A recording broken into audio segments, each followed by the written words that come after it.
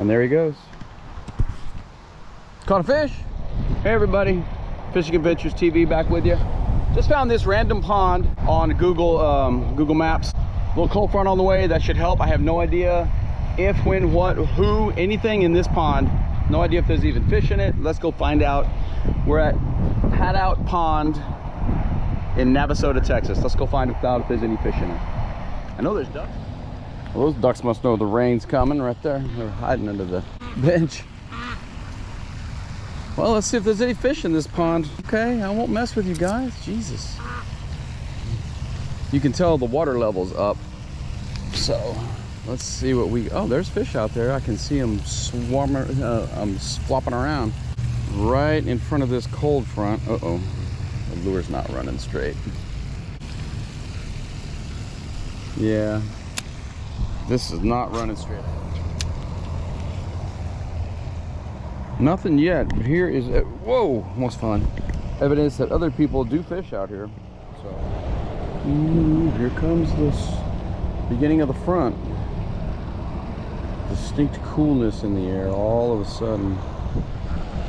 Look, right there. Look, guys. Look at this.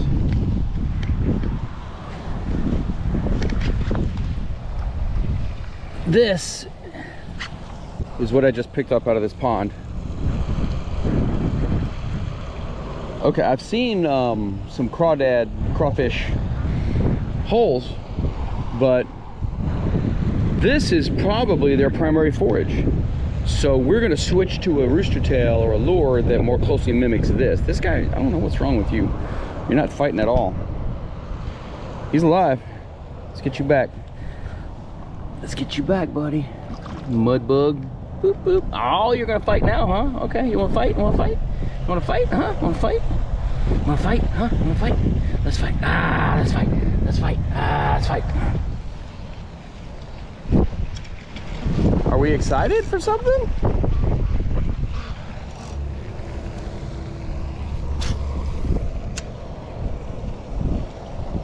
Hooked up. Finally hooked one. That's a little bass. Awesome. Awesome. All right. He was right along the shore on this wind-blown side. Yeah, a little largy. I knew there was fish in this pond. Knew it. So I'm using my favorite rooster tail lure. If I could only fish one lure the rest of my life, it would probably be a rooster tail. All right, little rooster tail Bassie in this little pond in Navasota, Texas. See back in the water and we'll talk about why I chose this lure. Good. So I intentionally chose this size and color because it mimics bait fish, the size. The gold blade is good when the water is a little bit off colored and in cloudy conditions as we have here. Okay, I'm not sure how this happened.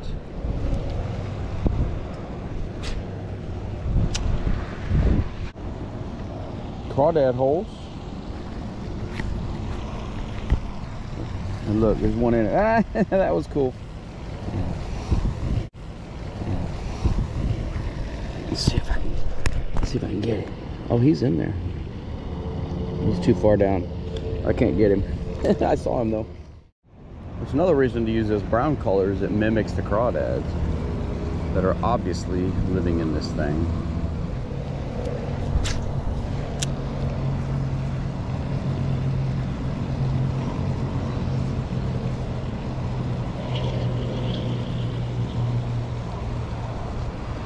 There's one, got one, hooked up. Another little bass, burying himself in the weeds. Get him on the shore. He was just slow rolled again, same as the last one, right off the weed edge, right off the vegetation edge. Awesome, pretty little fish. So this is another indication that crawdad, this mimics that crawdad color we know now are living in the lake, pond, whatever. That is a big dead crawfish. Kind of a bluey brown with red highlights.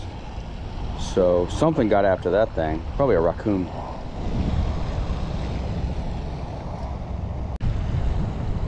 Trying to hook this bobber. There must not be line attached to it. Otherwise I could have probably hooked the line.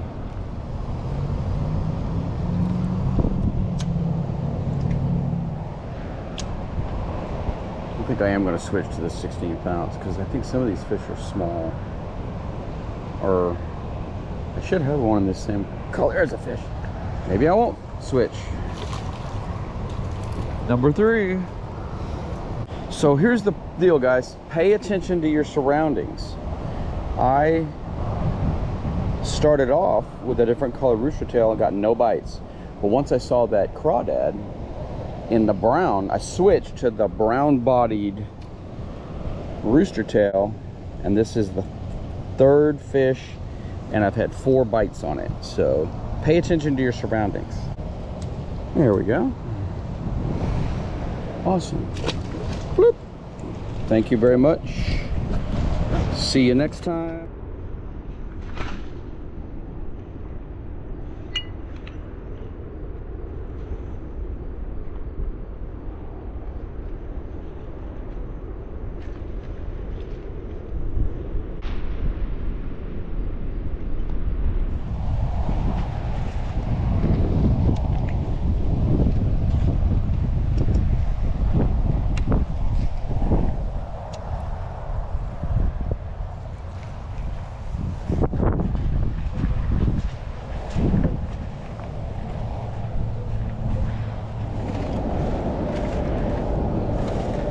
Yes, we will do almost anything to catch a fish for you guys. I'm not sure how smart this is, but there's a teeny little pool right here.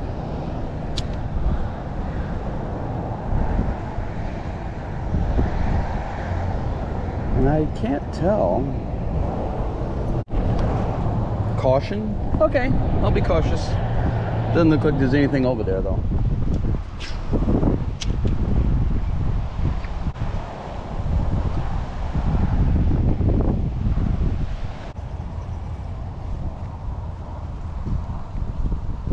Stickfish. Is it cool to take the egg and eat it? I mean, if it's just out here in the middle of nowhere, or should I leave it? I'm gonna leave it. Well, we made full circle of the pond, caught 3 fish, had 5 bites. Oh, we got 4 fish if we can land it. Yes. Okay. Just as I was starting my outro, we caught number 4 right when the rain's starting. Oh, I gotta get the pliers for this, bro. Man, you're forcing me now, bro, to have to try to catch at least one more. Bro nizzle. There it goes. Awesome. Sploop.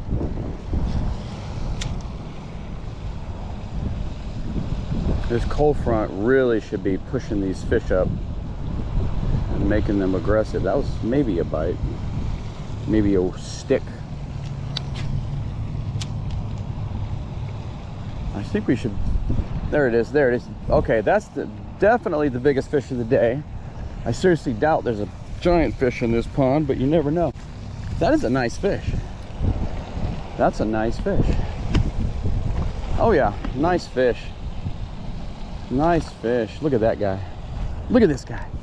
That's what you do. You find cool places to fish and just get out there and fish them. Golly, look at this guy. Gotcha, buddy. Yes, look at this fat 2-pounder. Holy crap, he's been caught before too.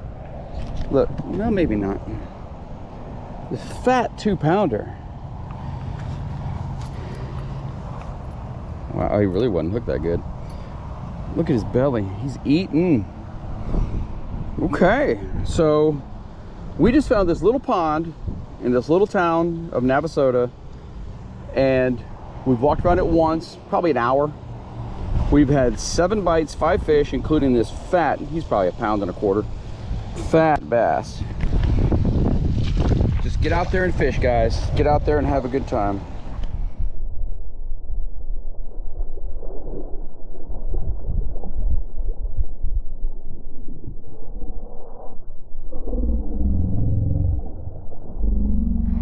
Alrighty, adventurers, that's gonna do it for this one.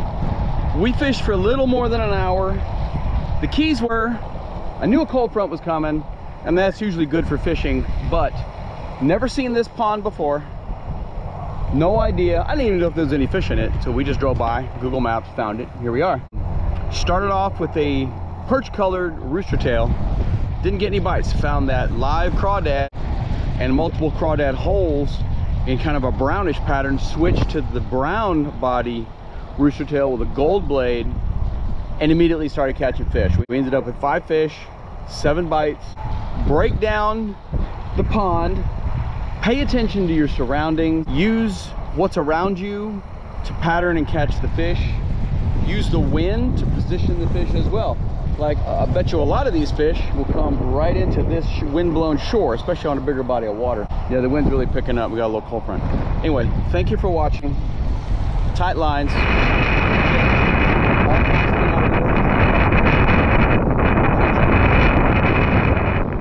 Fishing Adventures.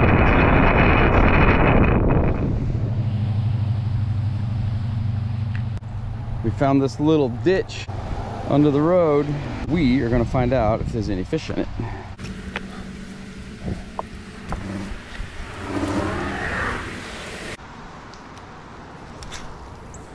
Well, let's make a few casts with our rooster tail here. Oh, fire ants. Ouch, not cool. Golly, I was standing right on a fire ant bed. Dang it. Golly, everywhere. Golly. Dang it, that hurts. And they're still on me. Stupid fire ants.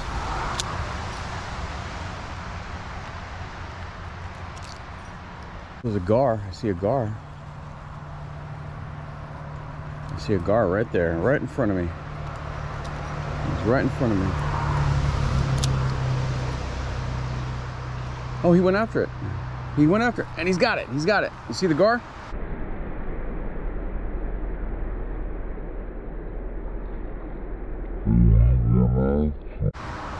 This will be really surprising if we can land this guy. I'm just gonna try to really gently lead him to the shallow water. I don't know if we're gonna be able to land this guy.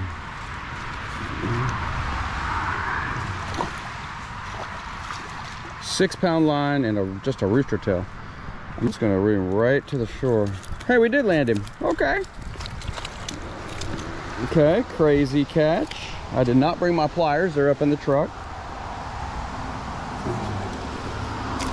And he did break the line finally. All right, wait. I want to get my lure back. And there he goes. Caught a fish. That was crazy. That gar caught him on a rooster tail, 6-pound line, and my ultralight setup in that tiny little hole right there. I watched the gar on the surface and I watched him come eat my lure. Now I'm out of bait, so it's just time to go.